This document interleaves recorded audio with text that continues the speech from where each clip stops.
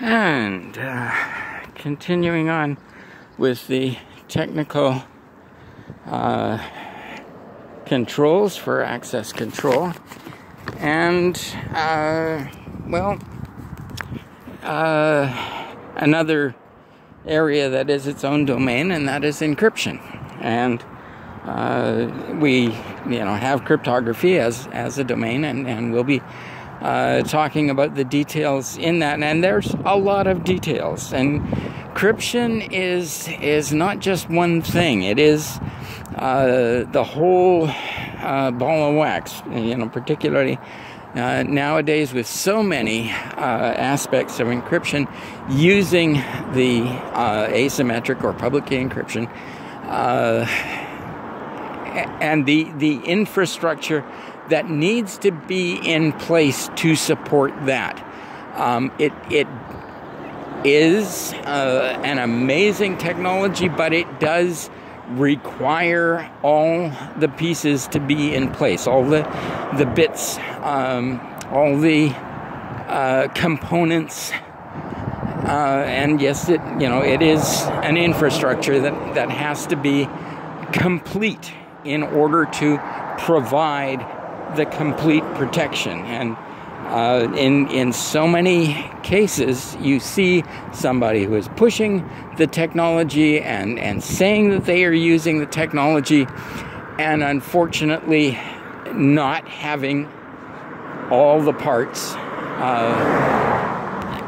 fully involved and implemented as they should be. Implementation is absolutely key. And so we need to look at all the various aspects of encryption when we are going to use it as a control.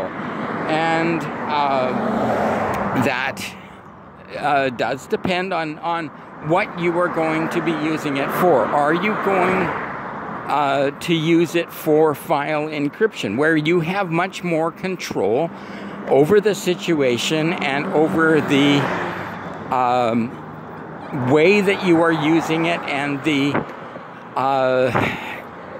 ability to, for example, control keys? You can use symmetric encryption. You can keep the keys safe, locked up, protected, and you have a very simple situation, therefore file encryption. And as long as you can successfully manage those keys, secure those keys, you've got a pretty safe situation.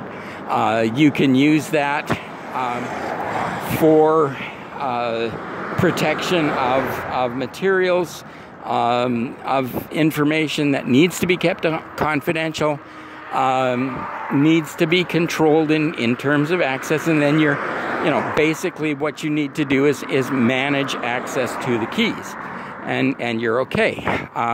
You can use it for securing your backups.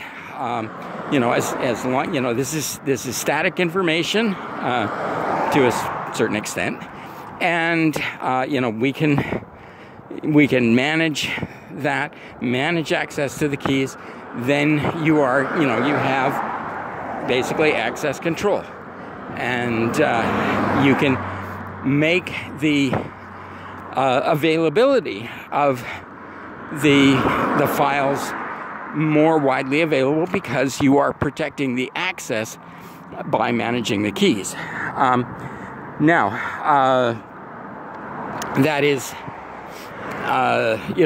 one aspect. Then we get into specialized access, such as controlling access to passwords. And these days, there are a lot of people who say, we should be choosing strong and complicated and even random passwords, and using password control tools, password management tools, in order to protect the access to those passwords, and therefore control the access to whatever system that we are protecting with our password access.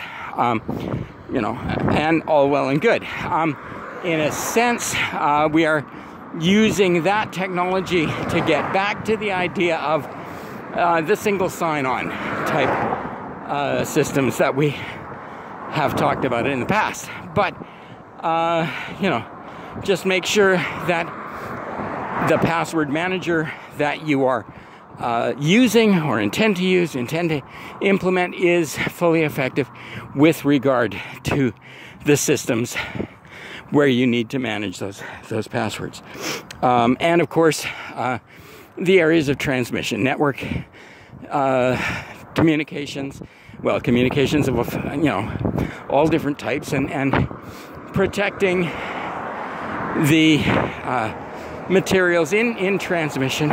And there we have slightly more complicated situations, but again, you know, if we successfully implement public key infrastructure, we can go a long way to securing those areas, those tools, those needs and requirements as well.